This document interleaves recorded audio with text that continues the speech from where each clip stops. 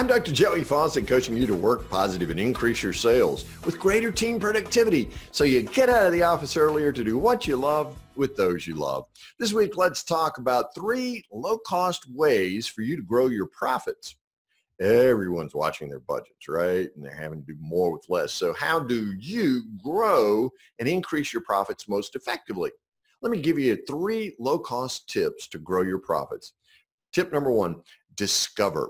You see, business is a discovery mission. You have multiple opportunities to discover more customers, more niches, more problems for your business to solve. Invest time in creating what I call discovery conversations. Ask your best customers, who do you know that we can help the way we help you? Ask your best clients, what other problems do you wish we helped you with? Start your conversations with these kinds of powerful questions. Everyone has an opinion and loves to share it, right? Your discovery mission is targeted, notice, at your best customers. That is the ones that you want more of. Avoid assuming you know more about what they want than they do. Discover simply by asking. Not only do you discover, but the second tip is you do.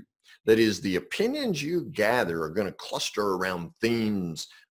People are referred to you and they have certain common characteristics like their gender, their age, socioeconomic status. What you want to do is uncover their stack pole problems, and then you want to focus on those common challenges in your business. Pick one combination of people and problem and then do something about it. We like to select an easy one, that is if you want to, or you can choose a huge, hairy one. We like to do those too. Just make a choice and then go do something.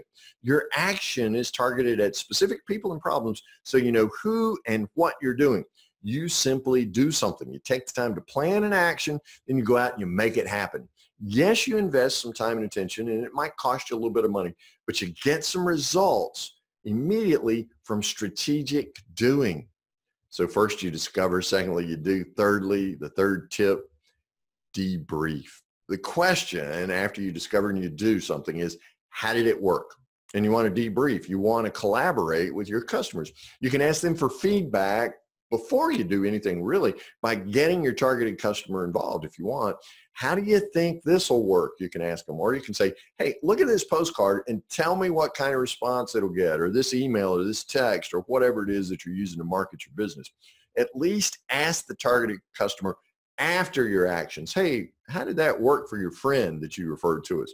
Now, what you want to do is recycle that feedback into your discovery mission, and then you're really turbocharged and on your way to more profits. Your actions become more strategic. Your debriefing really guarantees a continuing improvement on the part of your business. So discover, do, and debrief to positively profit at your work.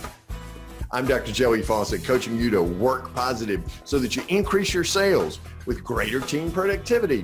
And then you get out of the office earlier to do what you love with those you love.